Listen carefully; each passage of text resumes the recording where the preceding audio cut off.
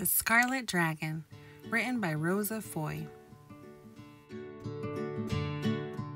Someday, thought Sir George the Gallant, I will be dubbed Hero of Windermere.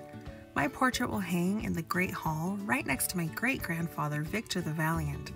All I have to do is fend off a fierce George!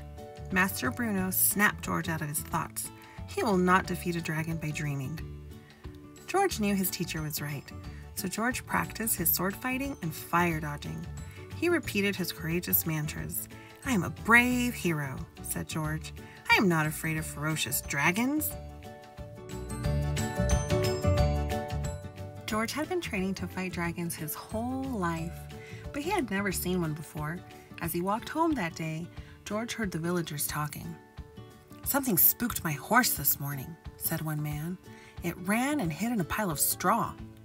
The vegetables in my garden were eaten, and the leaves were burnt to a crisp, said another. A woman cried out, I saw it myself, a scarlet red streak through the sky.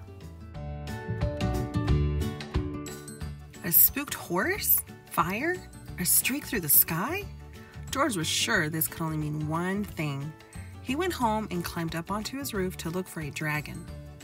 While George was gazing into the bright blue sky, a messenger approached on his horse. Sir George, the messenger called out, King Albert has requested your presence at the royal palace. Me? George said. But I am just a boy. The king does not tell me his business, only who to call before him, said the messenger. A royal warrant had been unrolled and was hanging from the messenger's hand. George felt his heart leap. He scrambled down from the roof and jumped onto his noble steed, Johnny Runs-A-Lot. Johnny felt George's excitement and galloped as fast as he could. An hour later, George saw the majestic castle on the horizon. He admired its beauty, with turrets atop the corner towers and a drawbridge stretching over a teal-green moat. Sir George the Gallant, at your service, he said as he bowed before the king. The time has come for you to be a hero like your great-grandfather, King Albert said. Sir George, there is a dragon on the loose. I ask you to defend Windermere and save its people from this fearsome red beast. And if you are successful, your bravery will be rewarded. George was ready to set off on his journey, but first he needed to find the dragon. So he climbed the Windermere watchtower and called out, Come out and fight, foul beast! George waited. He tried to prepare himself by practicing his sword fighting and fire dodging moves. Then he wondered if the dragon was very big or very fiery. George nervously mumbled to himself, I am a brave hero. I am not afraid of. Suddenly, George saw a red streak in the sky. He pulled out his sword, but instead of fighting, the dragon yelped. A small puff of smoke came out of its nose, and it quickly flew away. George scratched his head. This wasn't quite what he had practiced for, but he didn't want to miss his chance. He hopped onto his horse, Johnny, and galloped after the dragon. George followed the dragon all the way out of the village, until finally it swooped down into a cave. George hopped off his horse and approached the cave entrance. He was ready to call for the dragon to come out when he heard a loud sniffling coming from inside.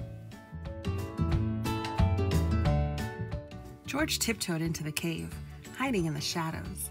Snap! George stepped on a stick. The dragon jumped and quickly hid behind a boulder. This is it, thought George, gripping his sword. The dragon is cornered. This is my chance to become a hero. But then, George noticed the dragon's tail peeking out from behind the boulder. It was trembling. Wait, is a dragon really afraid of me? Asked George. The dragon whimpered. George sighed. You can come out. I won't hurt you. Slowly the dragon poked its head out from behind the boulder. It watched George set down his sword. I'm sorry for scaring your village, said the dragon. It's just that so much of the forest has been cut down that it's the only place to get food. "Why don't you just ask for some food then?" George inquired. "Are you kidding? I'm the Scarlet Dragon," she said. "All people fear me, and all knights want to fight me so they can be called a hero." George blushed. Then he pulled a sandwich out of his sack and broke it in two. As George and Scarlet ate together, they tried to think of what to do. They talked about all the different ways a dragon could help the people of Wintermere. Then George had an idea. "I've got it," George said at last. "Come with me to Wintermere. No one will hurt you, I promise." And with that, Scarlet decided to trust her new friend, and she followed Sir George back to the village. When they arrived at George's home, he told Scarlet to hide behind his house. "You can do this," he told the dragon. "Just tell yourself, I am a brave hero." George gathered the villagers together. "I have brought a powerful but kind friend to meet you," he said. "She is here to help us, so from now on, there is no reason to be afraid." Then he called to his friend. The crowd gasped as a scarlet dragon appeared before them. "Meet the new defender of Wintermere." From that day on, the Scarlet Dragon flew above Wintermere, watching over the village. And every day she visited the watchtower, where her friend George brought a dozen sandwiches to share. One morning, King Albert called the two of them to his castle. "George, you may not have defeated the dragon, but what you did was even better," he said. "Sir George the Gallant, I dub you Hero of Wintermere." Then he asked Scarlet to bow her head. "And Dragon, it is my pleasure to dub you Dame Scarlet, brave defender of Wintermere."